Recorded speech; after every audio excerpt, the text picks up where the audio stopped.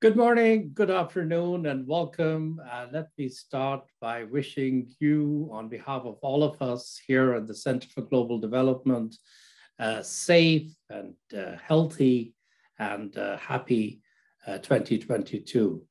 And what better way to start the year than to have a conversation with Kristalina Georgieva, the Managing Director of the IMF, to get her perspective on the outlook for this year, the risks and challenges, and the agenda for the IMF, the institution that she heads, and that has such an important role to play in supporting the global economy and the recovery from this pandemic.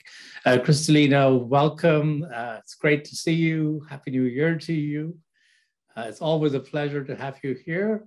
And I thought I would just start off by really asking you to say a little bit about, how do you, looking ahead, see this year? I know a year ago you were talking about a dangerous divergence. I know that the IMF's own numbers for the year are going to come out in a couple of weeks, but the World Bank came out with some numbers yesterday. Others are coming out, and both the sort of scaling down of prospects, but more importantly, the risks that we see and the divergences are very visible. So I wanted to sort of give you an opportunity first to give us your perspective on that. Thank you very much, Masood. Thank you for having me. A happy New Year to everybody. I wish you good health and good fortunes. I would have liked very much to have a more optimistic outlook at the beginning of the year, but reality is we are looking into a somewhat weaker momentum of the recovery and higher uncertainties, more risks in 2022. To give you the perspective from the fund, already towards the end of the previous year, we were concerned that the recovery was weakening. Why? Because the two big engines of the world economy, the US and China, both were slowing down vis-a-vis projections from the summer. And now we also have Omicron. For us at the fund, it is not a surprise that there is a new wave. We have been talking about the importance of staying vigilant on COVID, and we continue to promote building defenses against COVID as a primary economic objective. Why? Because what we see is that when these defenses are in place, the reduction in mobility is lower, the functioning of the economies are higher. So we are very much keen that in 2022, we continue to place this build up of defenses as a priority on the agenda. When we look into the prospects for the year, there are three things that stand up. One, this dangerous divergence I was talking about, my colleagues at the fund have been talking about, unfortunately is deepening. And it is driven by two factors. One, how strong are your defenses against COVID? Two, how much do you have as policy space to boost your businesses and support your households, especially the vulnerable ones? So advanced economies, a small number of emerging market economies are doing relatively better. We see catch up with pre-COVID levels in quite a number of countries, but the rest of the world is slipping further behind. Why is this dangerous? Because it adds to the constraints to a more potent recovery. And it adds to interruptions of supply chains. It adds to problems that have the ability to travel around the globe. Our second concern, not surprisingly, especially in light of the inflation numbers that just came up, is inflation. It is being pushed up in some countries. Let's be very clear, it is not a universal phenomenon, but in quite a number of countries, and especially in the US, it is a problem because of demand-supply mismatches, because of pressures that are coming from changes in the labor market, and because of shocks coming from climate that have impacted food prices, agricultural productivity in quite a number of places. Now, inflation can be handled, and central banks know how to do it. But there are two problems with it. One, the delicate balancing act the Fed and other central banks that are pressured, like the UK and others, have to achieve between fighting inflation and sustaining the recovery. And two, because of the spillover impacts on emerging markets. And that can add fuel to the fire of divergence. And the third issue that we are quite concerned about is debt. It has gone up dramatically during the pandemic, not surprisingly. We have never seen such a boost in debt levels since the Second World War. Now, if you take public and private debt collectively at 256% of GDP, that is particularly heavy on countries with weaker fundamentals and higher debt levels. And especially that concerns low-income countries. But if last year you would hear me talking about low-income countries, this year there are emerging markets that also would be in this category. Now you put all this together and you recognize that it is a year in which, yes, the recovery is likely to continue, but against stronger winds. And one of these wins is something that we had in 2019, street protests, unrest. This is coming back, and it would make the life of policymakers much more complicated. So what do we count on?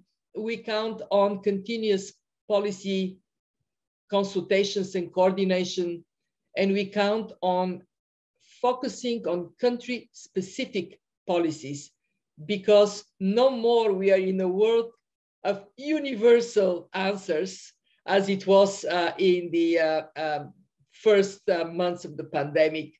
We are now in a world of very differentiated conditions in different countries that require careful, thoughtful policy response. So, as you said, we wish we could have started with a more optimistic outlook for the year, but I think it is very important to put on the table both the slowing, the divergence, the risks, and the spillover risks as well that you mentioned. Maybe I'll just drill down a bit on one of the points you raised, which is about the resurgence of or the continuation, I should say, of the pandemic in many countries, with Omicron now as a new variant, and certainly not the last variant we're going to see. You remember the IMF has a role, obviously, in the big macro sense, supporting countries, but a year and a bit ago, there was a discussion about the IMF also providing support to countries to acquire vaccines and to the COVAX and the ACT Accelerator. And everybody agreed that grants were best if you could get them. If you couldn't get grants, it would be good to get sort of multilateral development banks providing long-term concessional money. But if you couldn't get that, you know, the IMF could provide funding on concessional terms for countries to be able to buy their vaccines when they need them. And now here we are, beginning of 2022, and the ACT Accelerator still has a gap of $23 billion. And I wanted to get a little sense from you of sort of where do we stand with this idea of having a vaccine window in the IMF that would be able to provide countries with support if they couldn't mobilize grants, and also putting in place for the longer term a sort of pandemic response window before going on to other topics. Very important point. We did consider creating a special window for pandemic response. But what we actually did that was going in the same direction of helping countries, in my view, was even better. The $650 billion new SDR allocation, because it does not add to the debt of countries, and yet it provides space. And some countries did use this space to push up their health spending, especially in the context of vaccination programs. There is also one very interesting example, and I wouldn't be surprised if we see more of it. Senegal chose to take a part of their new SDR allocation to add it to financing to expand vaccine production. As probably everybody on this call knows, Institute Pasteur Dakar is a very competent institution that has been in vaccine production for many decades, and Senegal is now going to build up capacity. In my view, this is hugely important for this pandemic, but also for pandemics to come, to have more diversified production capabilities. So in the case of Africa, for Africa to be able to vaccinate Africa rather than being dependent only on imports. Looking forward, we, as you know, are working on the creation of resilience and sustainability trust. This would be an addition to the instruments of the IMF, specifically designed to help long-term structural transformation, and as the name indicates, build resilience to shocks to come. And in this instrument, we do propose that pandemic preparedness is an element of eligibility for countries. Actually, we are going to have on Friday a discussion with our board, and I do hope that we would retain this broader objective. It would be somewhere between 30 and 50 billion.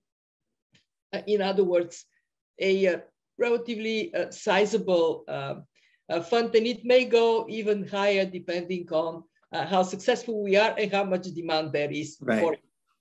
So I'll come back to the RST, the Resilience and Sustainability Trust, in a minute, if I may. But just stay for a minute on the vaccine window. So, you know, my one worry about the SDRs is that that's being used for so many different purposes over and over again. So in a way, you can only use them once. And I was thinking that, you know, today we still have this gap of 23 billion. And obviously, most of it should be filled by grants. That's the right answer to it. But sometimes the grants take a long time. So I just wonder whether for the immediate, for the now, is there some merit in having a kind of one-time vaccine financing capacity that countries could draw upon? We are discussing that. We haven't completely abandoned this idea. What I'm describing is the sequence of actions we have taken. And we are looking at this as well.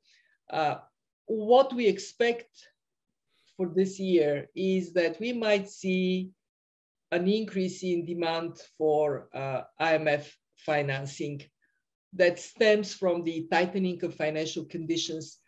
Last year, the year before, availability of cheap financing meant that demand for the fund for financing has been still sizable, but way within our capacity.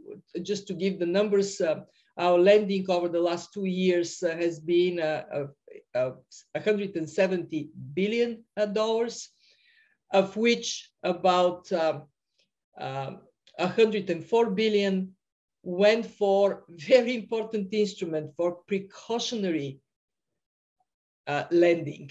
And I would expect there may be more demand for it this year. Some 32 billion went for the traditional World Bank upper credit tranche programs. And the rest, around 34 billion, was emergency financing.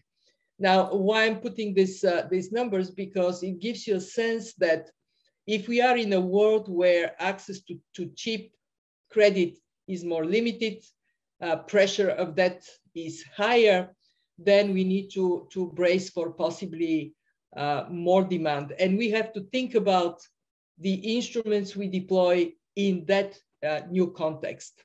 Exactly. And I think, in a way, maybe we can move on to that, because if you think about last year, the last 2 years, as you were saying, there's been a big increase in the number of countries that have come to the IMF for support, particularly, but not only for emergency financing.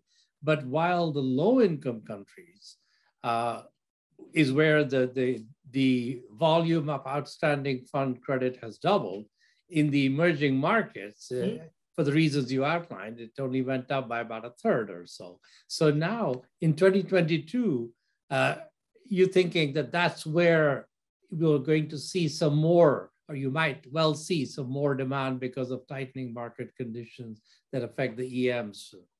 We have to be prepared for that. Yes. Of course, as a lender of last resort, we much prefer for countries not to have to come to fund, to be able to meet their financial needs through domestic borrowing and revenues mobilization and external financing at a relatively low cost. But we have to be prepared that there may be more turbulence. As a crisis manager, our job is to always think of the worst case scenario, be prepared for it, and of course pray that it is not going to happen. And in this year, in 22, there could be a movement around that is more pronounced. There could be some of this divergence impacts already demonstrably affecting countries. And as I said, it would be in a very, very complex political context. We need to remember that these 2 years have been difficult. Right. And they have been taxing on societies. And now we are coming into a period of time when this taxing starts bubbling up in the form of unrest.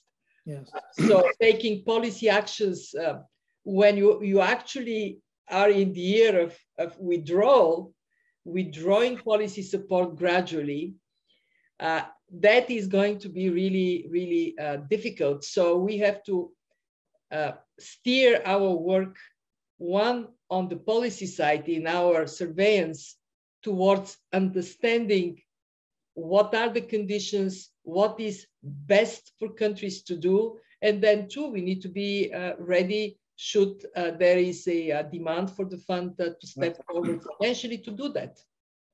So let's have the capacity. We still have 700 billion capacity. Yes, exactly. And in a way, I mean, this my personal view is that if you come through the worst global pandemic in 3 generations, and at the end of it, we still haven't used much of the capacity of the institution we globally have set up to deal with crisis, then that's not a good outcome. That in a way, we need to be able to find ways to use it productively and use it well, but use it. Can I go a little bit to another point you raised, which is debt? So debt problems been simmering now and building up, as you said, the numbers are growing around, but low-income countries in particular. Now some emerging markets also looking a little bit more vulnerable. Over the last year, a year or so ago, G20 and working with you, working with the World Bank, set up the common framework, which was supposed to help countries deal with this issue of unsustainable levels of debt. A year passed, not really very fast progress. 3 countries sort of worked their way into it. Not one has yet actually come out. And you wrote a blog with Ceyla Pazarbaşoğlu a month ago, sort of saying, look, here are some things that need to be done to make the common framework work better, and some very sensible ideas. The World Bank has talked about transparency. So the diagnosis is there. And we have a very nice menu now of the things that need to be done to make this common framework actually work, operationalize it, and be better. My question to you is, so we all understand now the problem and what needs to be done, but how do you see that getting done this year? Why is it that in 6 months' time, or we will have actually addressed those issues that you and others have so rightly put on the table? We have to relentlessly pursue improvements in debt management. And what I hope for is that with the debt bells ringing in our ears, there would be more commitment and desire to move forward. We are taking our proposals together with the World Bank to our boards, to the G20. As we know, the common framework is a G20 creation, and working also individually with the key parties, both on the public sector side and on the private sector side, so we can generate a sense of urgency to act. My conviction is that we must pursue debt transparency as a foundation for more engagement of public and private sector lenders. Why? Because one of the constraints we face is that sense that nobody wants to be cheated, that the interest in compatibility of treatment. We can only achieve compatibility of treatment if we know what the debt composition is. And as I'm sure you are aware, at the IMF, we have strengthened our policy requirements with regard to debt reporting. So we can be forcing also with the engagement we have more transparency, and that is a precondition for success. Of course, the second one is political will. We spent a lot of time engaging on generating this political will. We are also telling the borrowers, speak up. Make sure that your voice is heard, because it is your fortune on the line. And we have seen, yes, these three cases, none of them is completed, but we have seen quite a lot of progress, to a great degree also driven by Chad, by Zambia, engaging at the highest level of their authorities, because ultimately a debt deal is a deal between creditors and debtors. We can provide the objective information to base this deal on, but it is their agreement. And so we will see that moving. But let me make a point beyond the common framework. I don't think, even if we make the common framework work, we are going to be done. Why? Because the common framework covers only the so-called DSSI countries that were eligible for debt service suspension. Well, this is not the whole universe of countries that would need that attention to debt, and some of them debt restructuring. So how we continue to improve the global architecture remains a priority. And of course, I'm very, very grateful to David Malpass for being a strong voice on that same topic. We have been really jointly forcing more attention. Right.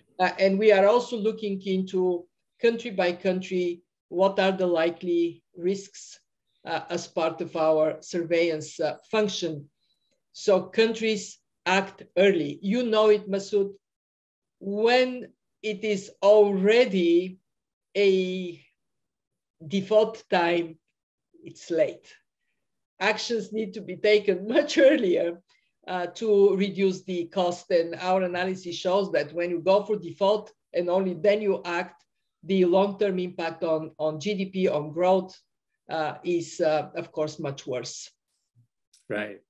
And in fact, as you said, the common framework was sort of an outgrowth of the initial DSSI, the effort to suspend debt service for a subset of 70 odd countries, of which some 40 actually took advantage of it. But one of the recommendations I thought that you and Jayla had made in your blog was exactly to extend its coverage to other countries as well, because some were not, some countries that do have debt problems are not covered at the moment. And of course, the DSSI itself, the suspension of debt service, has come to an end. Yep. So in terms of additional pressure on countries, balance of payments, one thing to add on is that the debt service that over the last 2 years or so they have not had to pay, they're going to have to add on to their outgoings starting with this month. So all the more reason to accelerate work on that. And actually, I agree that one way to address the limitations of the common framework is to expand the common framework to cover countries that would need some form of debt treatment. We can move on that only with the agreement of the countries that are in the common framework. But if that is not done, then the question is, what else? What's your other instrument? What is because at the moment, it's basically the old style, get into default, come to the fund for support, in that process, work it out. This is very slow, tedious, and economically costly for countries, and actually ultimately for the creditors. One of the lessons from this is that creditors don't gain from... That's what we're telling everybody. It is in your own interest to get more organized. It would be cheaper for you. And some hear this and others are less amenable to this argument. And I'm more and more convinced that the mobilization of political will is the key to unlock more decisive action. Let's move a bit from debt to the other topic you raised, which is the Resilience and Sustainability Trust. I want to come back to that. So, I mean, just to step back from it for a minute, I mean, there's a much bigger issue of almost every developing country having to go through major transformation to adapt to a new low carbon future for the world and for itself. And this is going to be both adaptation for many of them, but for others, it'll actually be a contribution in terms of mitigating emissions, and so a different strategy. And there's a bigger question of sort of what is the IMF's role in this?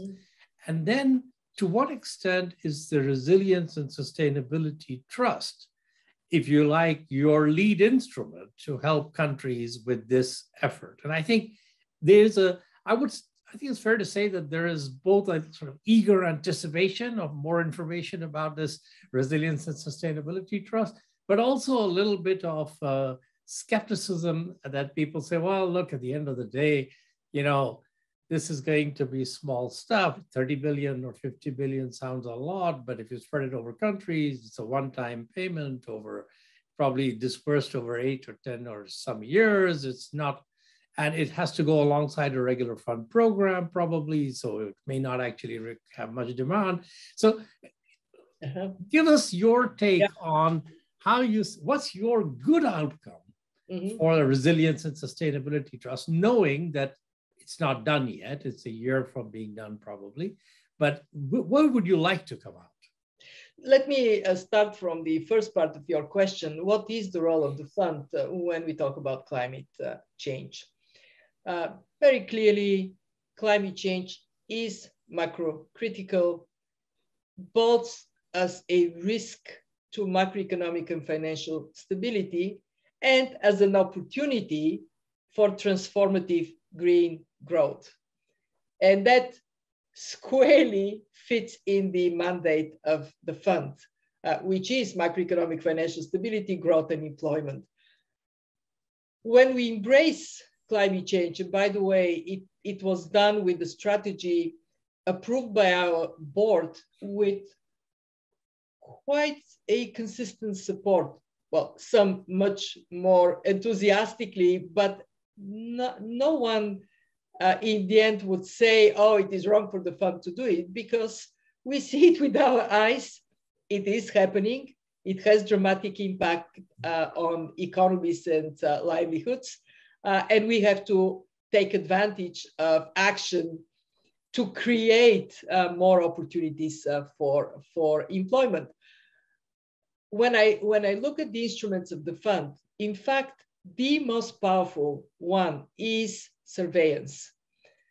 Because when we include climate considerations for high emitting countries around mitigation, for highly vulnerable countries around adaptation, or for transition countries, countries that are relying on hydrocarbons, how to make that transition most productive for their societies.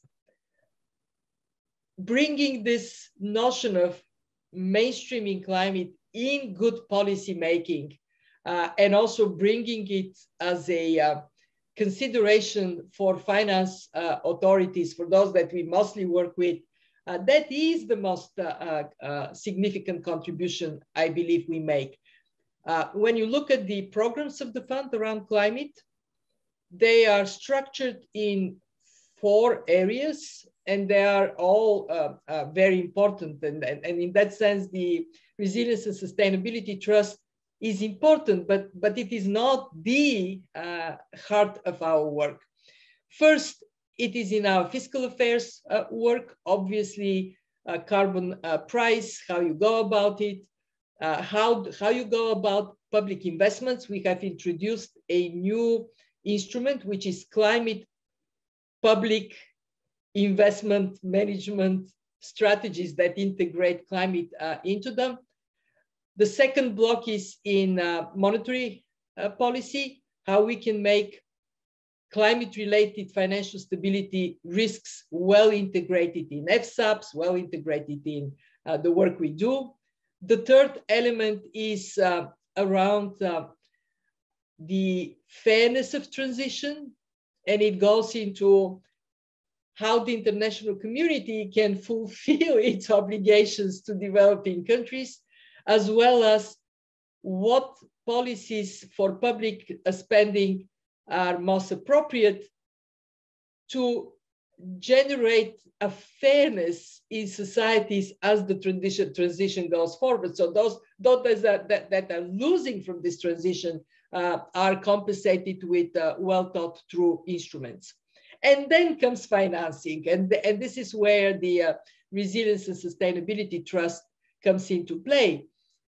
At this point of time, our ambition is to create an instrument that is focused on policy support, and it is in a way piloting the transmission from Article 4 and surveillance to what we support with financing. My expectation is that we will have the design by the spring meetings. I hear your points. That is, we have to, again, it's a balancing act for us, because on one side, we have to guarantee the reserve asset quality of the SDRs that would be on-landed through the RST. And on the other side, we have to make sure that financially this is a viable proposition that countries would be able to pay back over a long period of time. On the conditionality point, actually, there is, broadly speaking, consensus that this is policy lending, and it would be with some policy conditions, because that's the whole point, to support good policies in countries. For countries that are with programs, it would be relatively easy to connect. We are going to make sure that we are not penalizing countries with strong fundamentals, and there would be a mechanism to make sure that they can access this financing. And on the size, look, it may grow if it is a good instrument and the demand is there. And by the way, we are very mindful that the conditions we attach should not be of a kind that creates stigma and pushes countries away from engaging with us, but that they're helpful for countries to take the right transition turn. We also might see over time more of these policy issues being integrated in the traditional instruments of the fund, where countries genuinely are interested. And I can tell you there are many countries, especially on the adaptation side, that are already quite eager to see programs. And in some of them, we already touch on that policy issue, how to help countries to be more resilient to climate shocks. You could actually argue that if the transformation of an economy to a new lower carbon world is indeed going to be as fundamental as many of us think it will be, mm-hmm. then it's not very hard to imagine that there could be an IMF supported mm-hmm. program that doesn't take on board that transformation. And over time, it's mm-hmm. hard to see how you could sort of ring fence in a way the climate part of the transformation and macro. So if the whole point is to integrate that climate into macro, then over time, that's what a regular IMF supported program in countries would exactly. need to take on board. You know, it's like any other major exactly. transformation, right? This is exactly the case. I had a very interesting and as always engaging conversation with Larry Summers on this exact point. And Larry would say, well, but you know, Kristalina, you should take your whole lending capacity and make sure it is tuned appropriately. And what I explained to him, and I would like to explain to the audience, is that we are very prudent, and you know that very well, we are very prudent as to how we build the foundation for the fund financial engagement on policy issues. We have done it through the history of the fund. Right. Step number one is always understanding the policy context. In other words, build it in surveillance, and then when you build it in surveillance, it moves towards the financial, the programs, if programs are in place.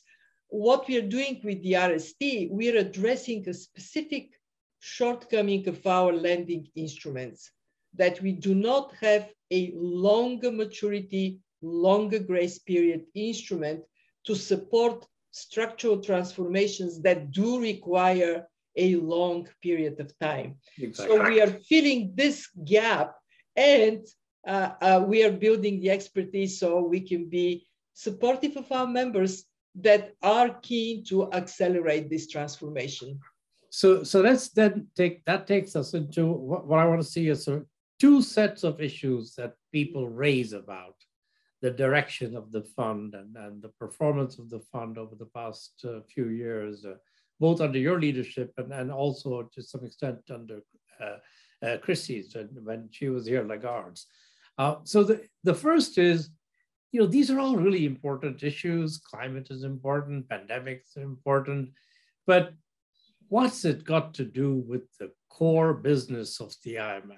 You know, this is, shouldn't look at this inflation. There's issues around global macro imbalances, and that's really what the IMF should stick to its knitting. That's its core strength over the years.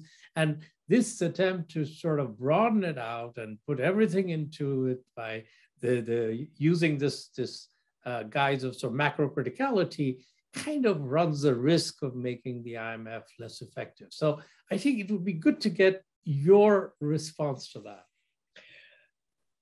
I always welcome debate, and we never take at the fund what we believe are our responsibilities lightly. We always engage with different points of views.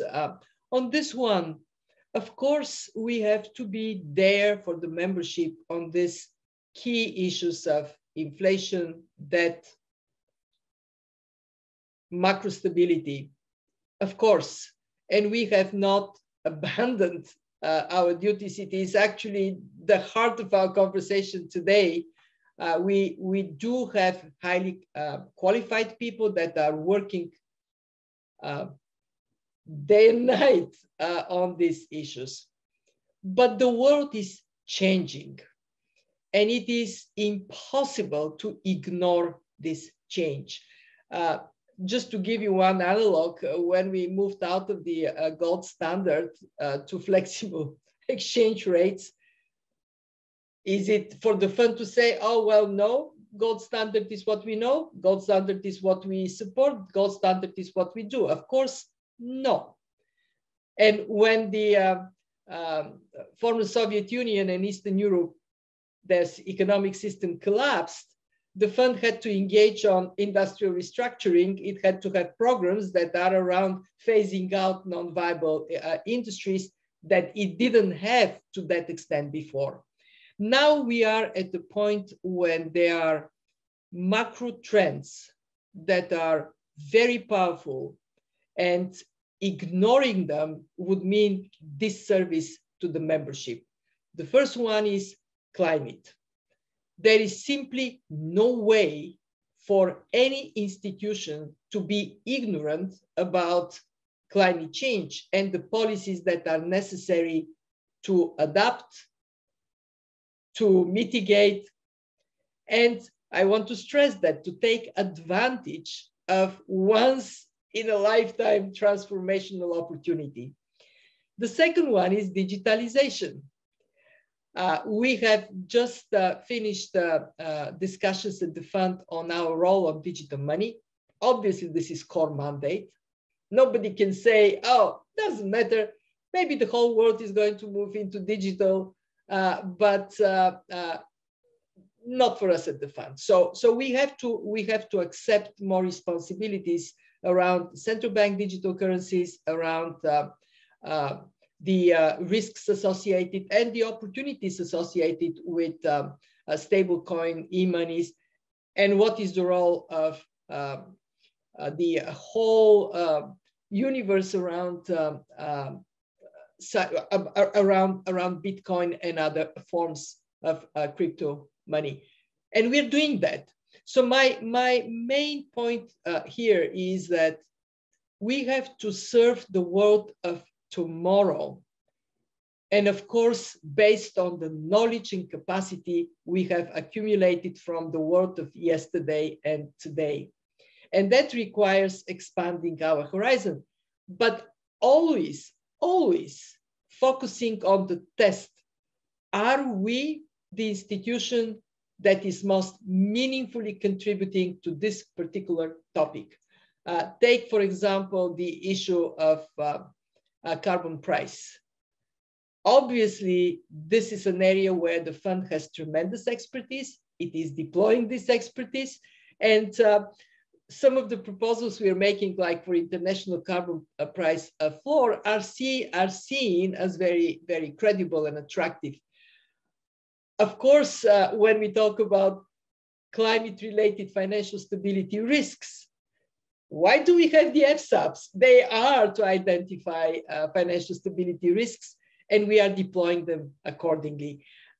But we should not venture out of our competence. Like, I don't see ever the fund being in investment financing, being an institution that joins others in building specific sectoral investment expertise. That would never be viable, and of course shouldn't happen. Then there is also some skepticism around the work we do on inclusion. But again, research is clear. More inclusive societies, they tend to be more economically effective. When there is a great degree of inequality, it undermines productivity and growth. So we have to be there for these issues that are significant and where our expertise, properly deployed, helps the world do better. Well, you know, my personal bias on this is very much in line with that, but I want to also sort of make sure that I put the other perspective on it, which is that to say, and if the examples of where the fund has gone into financial sector or into poverty reduction as an area where traditionally didn't do that, and then it became clear it needed to do that, has been to work strongly in partnership with other institutions, and particularly the World Bank.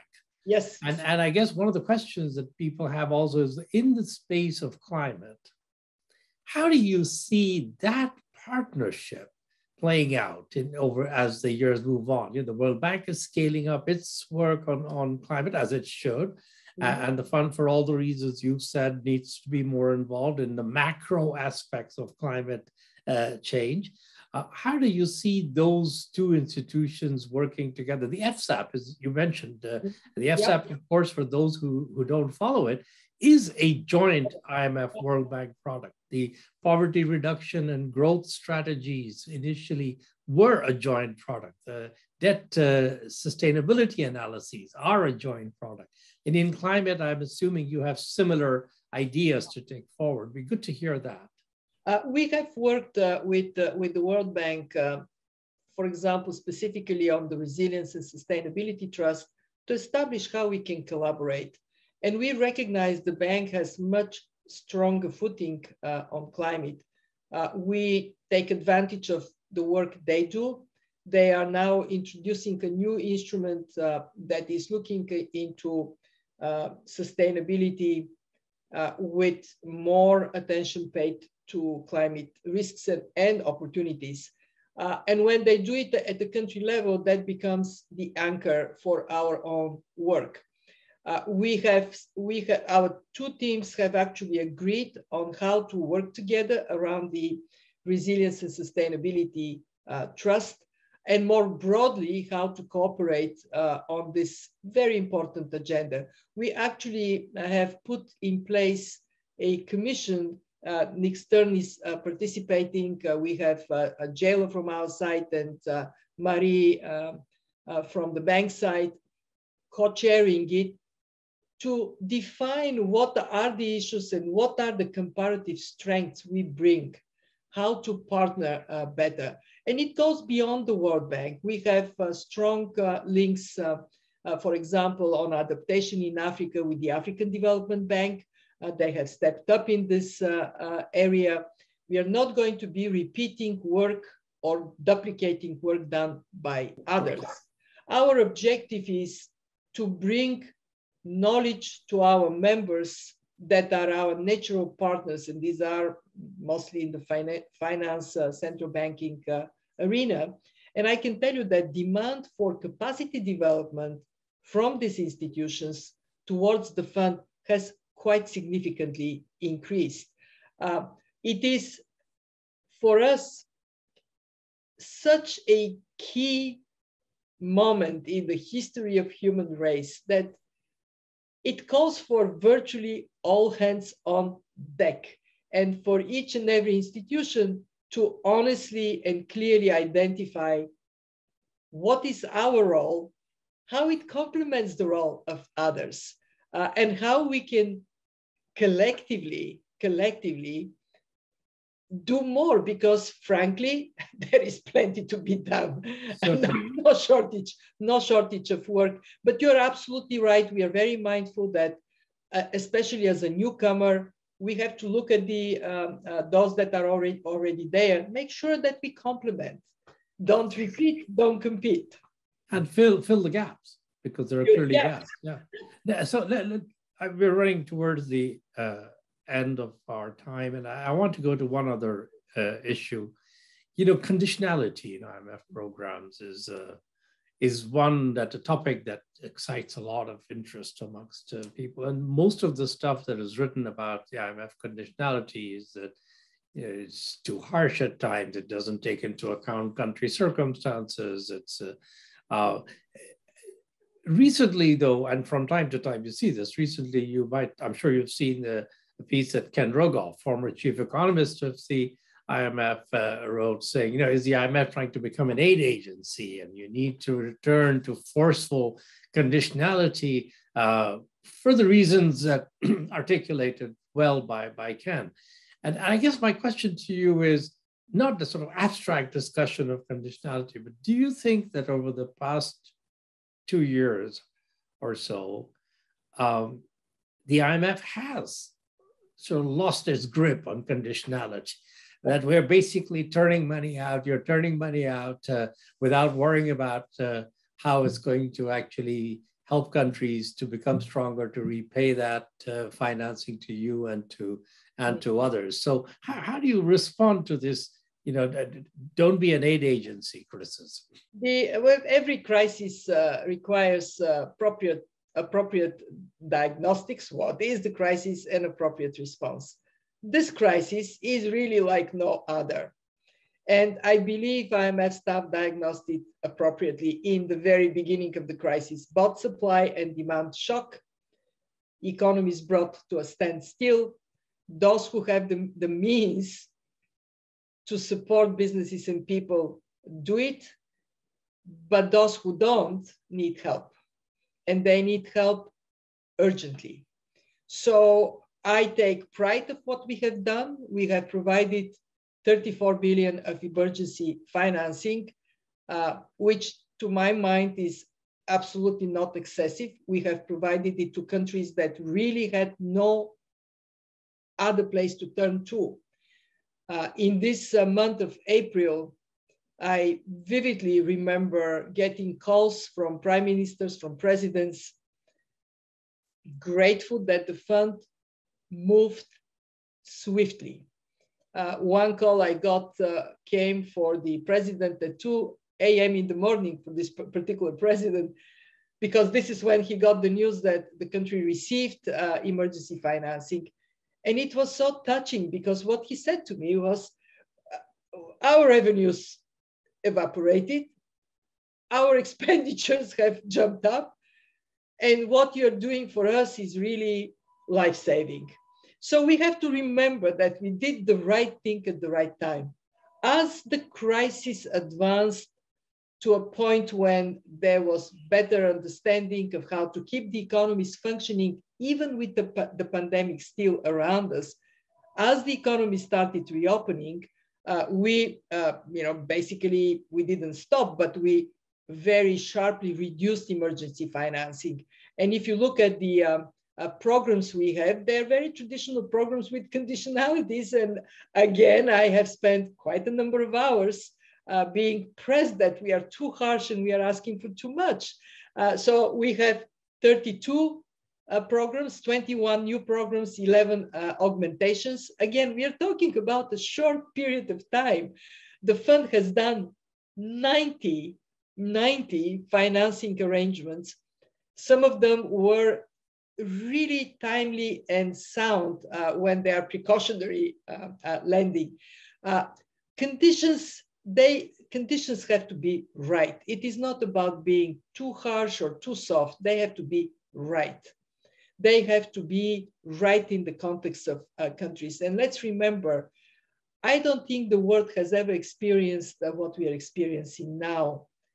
After 2 difficult years, we are stepping in a 3rd year of tightening of financial conditions, of withdrawal of policy support, gradual, but withdrawal. This is conditions that we will have. They have to fit this specific moment in time. They have to be the right conditions. And I welcome Ken Rogoff's input. We do want to hear from everybody. I do believe, however, that if you look at the data, the data is very clear. 170 billion lending, 34 billion emergency financing, the rest traditional IMF lending. That is where, these are the facts, this is where we are. And again, there is this criticism, but there is also a very loud applaud for the staff of the fund. And I'm not talking here about me, I'm talking about my colleagues who working from home, doing negotiations over weeks in different time zones, have delivered for the membership. When we were at the annual meetings this year, it so much touched me that in the end of the meetings, our governors gave the staff of the fund a round of applause. Doesn't happen very often. I do believe it was well earned. Right. So I want to, I think that's a very important point. I think the useful piece of work for somebody in the fund perhaps to do is to look at the countries that got the emergency financing in the first year and see if their ability to repay those funds is weaker today or better as a result of having had that financing at the right time. You know, in a way, one could argue about that. And I think the argument that you made, at least to me, is very compelling. I want to end, Kristalina, by kind of stepping back a little bit and looking at, now you're getting to the sort of halfway mark, 2 years and a bit here. You just had a fairly extensive renewal in your management team. You know, you had three new deputies have taken office or are about to take office, one of whom being Geeta Gopinath, who was the chief economist. You're getting a very eminent macroeconomist to come in and take over from her. So now you've sort of got your team in place. And I want to say, you know, you're looking out now for the next 2 years and a bit.